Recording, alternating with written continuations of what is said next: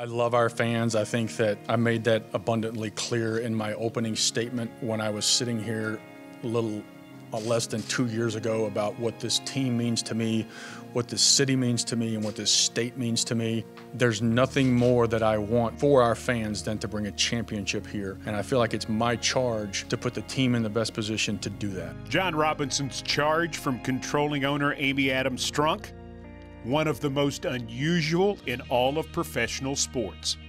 Find the right man to take over a team that had posted back-to-back winning seasons, a team that had just advanced to the divisional round of the AFC playoffs. At the end of the day, we were looking for somebody that certainly checked off all the boxes of what we were looking for in a head coach, but also somebody that was going to be a really good guy to partner with between myself and Amy on a day-to-day basis as we run the football team. Amy and I remain steadfast, and the most important thing is the team.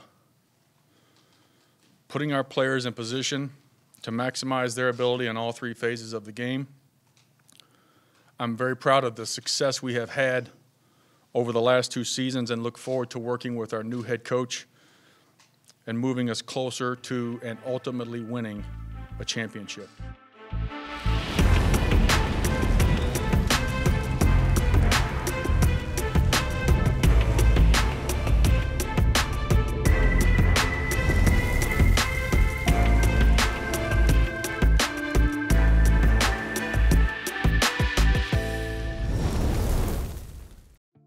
We all know that John Robinson does not waffle. He does not waste time. His coaching search produced 3 impressive candidates, 3 men with sterling resumes and detailed plans for becoming a head coach.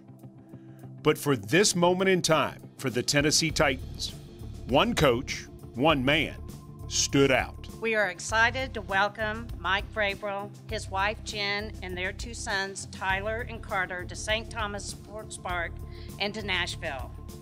Mike has come to us with the experience and vision we need to continue what we have started over the past 2 seasons. I am impressed with his goals, with his plans for his staff, and I believe he will do everything he can to bring this town a championship. I felt like the conversation with Amy in that interview process was very comfortable. I told Amy, I said when I left, I wanted to give her a hug, but I didn't think it was appropriate. And when she said, well, when you come back here, then you can give me a hug. But there was just a connection there. Kind of the background that John and I have had with our time together, in New England, there was a lot of similarities that we learned in that organization. He's all about the team. We've talked about for 2 years, putting the team first, being a tough-minded person, having a detailed mindset to not leave any stone unturned. And, I think he embodies all of those characteristics. I think that the city certainly is appealing. The number of guys that are here that care about people other than themselves, they care about the team. So there were a lot of factors that went into, the job, and it was a great opportunity for me. Mike Vrabel has been preparing for this opportunity since he started playing football as a youngster. Just ask some of the people who know him best, former teammates, his college coach, and even his high school football coach, the legendary Jerry Reardon. Mike Vrabel, from day one, he was an amazing person and an amazing athlete. He'd come into your classroom, I remember he'd sit in the front row, and his smile and comments would light up the entire room. And I'd hear that same thing from every teacher. He'd just say, oh my gosh, is this kid fun to have in class? He's always in a good mood, he's always smiling, and he's always bringing the class up. You knew that he was a special guy. You really like Vrabel. Oh, I do. He's been very good all along, but he's getting better. I think the best way to describe Mike as a football player was that his motor never stopped. I mean, he would literally live, breathe, sleep, eat, think football 24/7. And when he walked into this Woody Hayes facility, all his focus was, how can we get better today? He not only was a good player, he made players around him good. If you weren't doing something to the best of your ability, to the fullest extent of your energy and effort, he would call you out on it. And he would make everybody around you better because of that tenacity and that attention to detail and that focus to be the absolute best at his craft. When his playing career ended after 14 NFL seasons, Mike Vrabel wasn't finished with football. Former Ohio State teammate and roommate Luke Fickell was the Buckeyes' interim coach in 2011. and he gave Vrabel his first shot at coaching.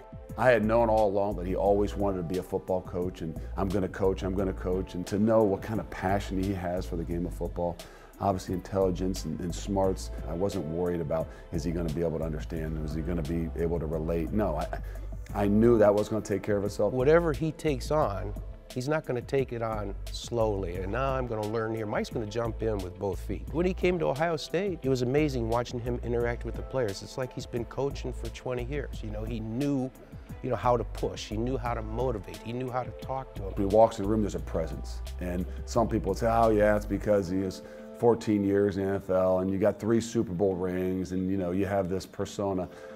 They said, no, he was a high school kid coming out of Walsh Jesuit High School, and he walked in there on his official visit, and you know what? He's had that same kind of persona and that same personality and that same outgoingness that just captured a room. What you see with Mike's what you get. He's going to be up front. He's going to be aggressive. He's going to work hard. Nobody's going to outwork him. If he doesn't have the answer, he'll find it. He'll find it. You know, he's that kind of person. I think Coach Cooper's always told me this, that if you got a bunch of different people and you're going to ride on a horse, somebody's got to drive it. Somebody's got to lead it, and that leader's Mike. The greatest leaders I've ever been around are those guys that you've seen kind of mature, you've seen grow, you've seen go through those hard times and continue to fight to come to the top. And I think that as guys see him, they realize that. And as he sees young guys, whether they're coaching in college, whether all of a sudden it's in the NFL, he sees a lot of that. He knows darn well it could have went a lot different for him if he'd have been on a different team. Something would have happened here, something would have happened there. So I think the perspective is so unique that he has, and going through it, I think allows him, along with the personality and the natural charisma that he has, just those kinds of things allow him to mesh and relate to guys in those situations that are fending and fighting, not just for their lives, but for their jobs and for their families. When I stand in front of these guys and they look at their head coach, I will have been every single one of those players in those seats. I will have been the rookie that got drafted, that was having a tough time, that maybe wasn't developing as fast as the coaches would have liked. I will have been the core special teams player. I will have been a starting linebacker that was expected to make some plays because he was a high-priced player. I'll have been the aging veteran that needed to be a great leader, or I'll have been a team captain. So I'm going to have a great opportunity to share my story. Everybody's got a story, and everybody came from somewhere different, okay? Some guys were in the first round, some guys, this is their second or third team. Okay, Batey, how many teams have you been with? 3 teams, right? And he's found a home here, and so we appreciate what everybody does. And you guys can learn from these guys that have been through different journeys. It's not all about, draft parties and first round picks. It's not all about that, right? It's about coming together as a team, working, developing, and getting better every day. We have to be able to, whether off the ball or on the ball, is be able to start just like this, as I start with my hands here, and just throw my hands and let my feet follow. You're gonna strike them, sit down. You're gonna strike them, then you're gonna control them, and you just shed me and throw me wherever you go. Mike Vrabel motivates. Perfect, but that's all it is. Do you see that? That's really natural. Do it again. He gets what is important across clearly. Towards the locker room, okay? There's a sign. It talks about practice. Does anybody know what that sign says? Practice execution equals game reality. From Ohio, right? It's from Ohio. It's got a higher IQ. It's science. I apologize. He demands nothing of his players that he doesn't demand of himself. When somebody says we're counting on you, that's a pretty cool thing to have happen to you, right? Supernova, if I said, man, we're counting on you, that's exactly what you want. Hell yeah, count on me, count on every single guy next to you, okay? If you're not involved in special teams, you're with your coach, you're in the training room, you're in the weight room, you're in the cafeteria. Because the idea is when somebody's working, everybody else is doing something to work. This is Mike Vrabel. What's the player's job, Harold? What's your job? Don't overthink it, just look right there. Know what to do, play fast and aggressive. Know what to do and play fast and aggressive. That's your job.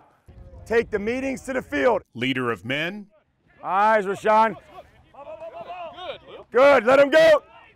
Leader of the Titans. The development and watching a player improve is my #1 goal. And so that's our job, is to teach, to develop and inspire the players to be able to execute their job. And if you thought this was exciting, that's all we need right there. We don't need much more than that, dog. wait until his team puts on pads, when the full stamp of Mike Vrabel's football life will be placed upon the Tennessee Titans.